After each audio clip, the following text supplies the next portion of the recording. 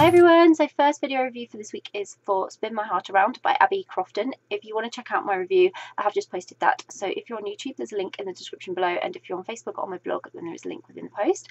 And this is the video review. So Spin My Heart Around by Abby Crofton is a really lovely romance.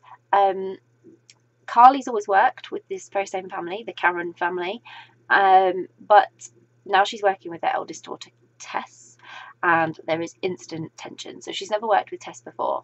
They're working on a campaign about Tess's really important scientific work, and it finds them kind of disagreeing on quite a lot of things until they properly start spending time together and getting to know one another, and Carly realises that there is more to Tess than she thought.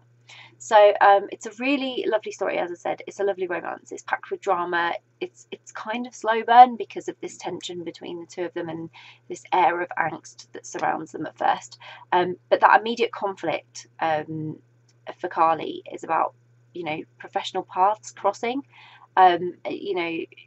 She doesn't want to mix her personal with her professional, and it creates this atmosphere between her and Tess the moment she starts developing any sort of attraction to her, which is pretty instant, but Carly's sort of fighting it, and therefore it creates this instant tension for them. But it's really simple in its build up. You just know that once Carly starts to realise that Tess is different from her family and she's got all this important work, that she's really smart, they were going to be perfect for one another, and they were going to get on, and they were going to succeed, and this was going to be great. But they both sort of end up making sacrifices. They have to find that compromise, and they have to find what sort of compensate for their feelings and then their connection, and whether it's definitely worth that crossing of that professional boundary, especially for Carly. They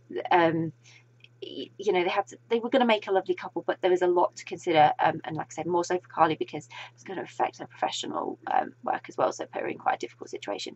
But the story is just packed with all these really lovely moments, even if a little intensity due to sort of Carly's conflicting morals, matters of the heart. She's really got that issue going on a lot, and it's hers, it's personal, and she's got to get over it, but they make those moments all that bit more special as well.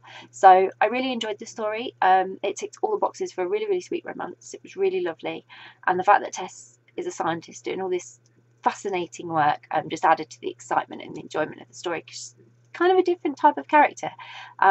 And I really liked sort of the plot and the surroundings and everything. So I really enjoyed the book, and I hope you will too. I'll pop a link in the description so you can go and grab a copy of Spin My Heart Around by Abby Crofton, which I hope you will. If you've read Spin My Heart Around, I would love to hear your thoughts. So please comment below, please get involved, please let us know what you thought of the story.